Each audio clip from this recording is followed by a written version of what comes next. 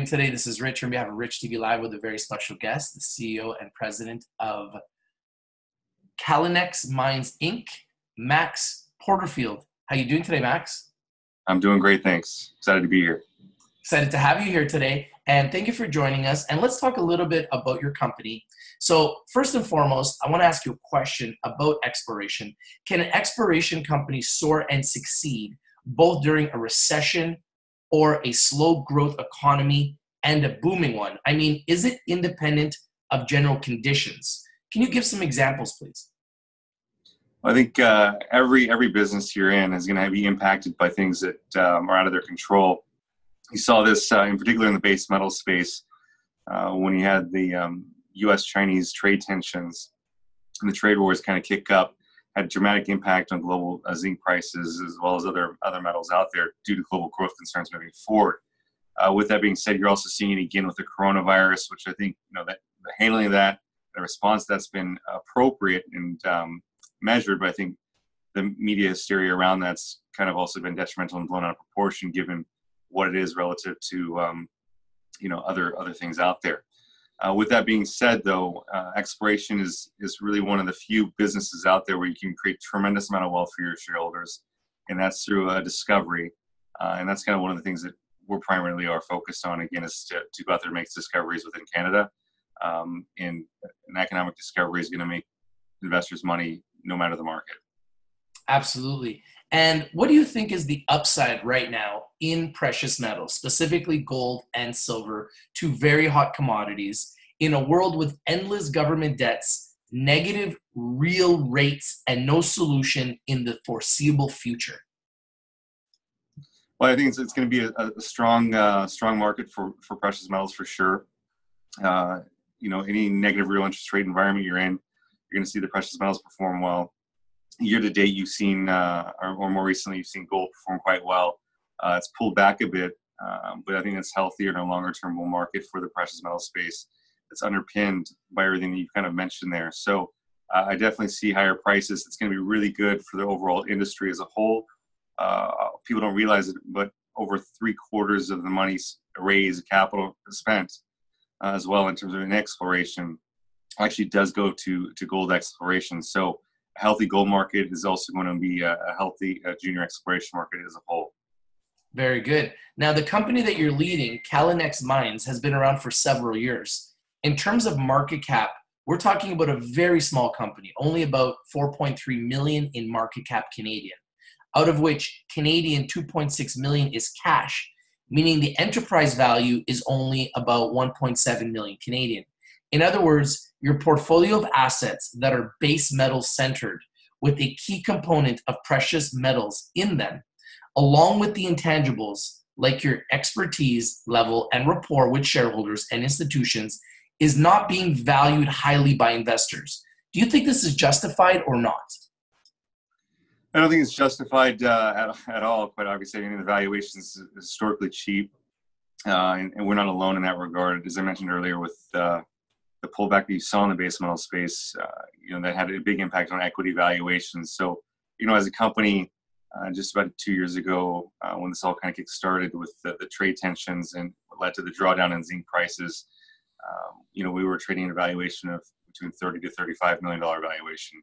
So to come down to, a $7 million valuation today, when the assets in the company haven't gotten any worse or had dramatically impacted. And in fact, we've done a lot of work on the exploration front to generate some very compelling exploration targets that can create a lot of value that we're actively out there testing right now, is quite unjustified, but it's a huge buying opportunity, which is one of the reasons I was a big buyer of the stock last year, buying into this drawdown that you saw in the share price.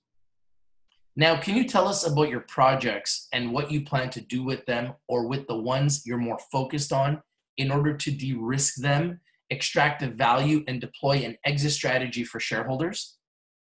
Sure, absolutely. So we're focused on 3 prolific Canadian mining jurisdictions. And really the portfolio is, again, in acquiring assets that are in close proximity to existing infrastructure. The biggest hurdle that a lot of these discoveries have is the upfront capex to go into production. It can be the billions of dollars, quite frankly, given the location and getting the people, the power, the water, the access, and all the infrastructure put in place can really kind of be the big hurdle for an exploration company when they make a discovery. So when you really focus on making those discoveries within close proximity and infrastructure, that's going to compress your upfront capital costs because it's inherently already there, and reduce your hurdles dramatically in terms of making a discovery that's economic and has a big benefit. I like to say that we're doing purpose-based exploration in a lot of ways. Right now, again, we're focused in 3 camps. We're currently drilling in the Bathurst camp of New Brunswick. This is an area we had a maiden PEA on our Nash Creek and Superjack projects. We recently acquired another smaller, higher grade historic resource at our Headway property. And all the drilling that we're doing out there is to really grow the scale of the mineralization that we already have defined through aggressive drilling campaign that we've been working on over the past year and a half or so in terms of target generation. So we're quite excited about that. And again, in terms of the purpose base, this is an area, again, that's got a rich mining history. The Brunswick number 12 mine was really the flagship mine, shut down in 2013. At one point, that was the largest underground zinc mine in the world. And again, that's led to a lot of job losses in the area from mines shutting down in the Bathurst camp, as well as the forestry industry obviously being impacted.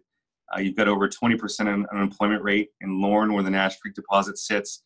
And just down the road in Beldoon, there's over a 20% unemployment rate where there's the key infrastructure, and they're actually shutting down a lead smelter there, which is going to really today accounts for 80% of the jobs in Beldoon.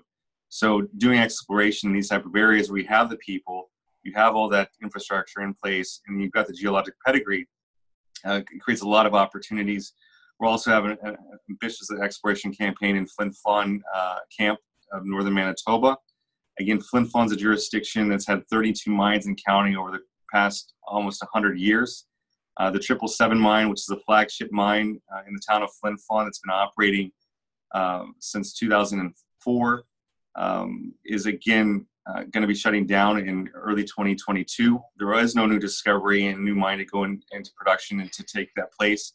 And so making an economic discovery in an area that's got such a prolific history and there's immediate need, and the community really depends on is really of importance to us as well. With that being said, we also have a gold, silver, zinc, copper deposit. It's a VMS deposit in Newfoundland called Point Leamington, and we're looking at that and different opportunities there from a metallurgical standpoint, as well as from an exploration standpoint, generating targets to be tested later this year. And then that all aside, we're always looking for M&A opportunities in any of these camps to kind of put together with our already existing portfolio. So that's kind of what we're up to. That's how we see things and how we're, our objective moving forward to aggressively create value to the shareholder base. Very good. Now, you mentioned that you bought shares last year. So do you own shares personally? And can you kind of give us an idea of how much shares are held by friendlies or insiders within the company? Yeah, sure. So, I am a rather significant shareholder. I own roughly 4% of the shares outstanding.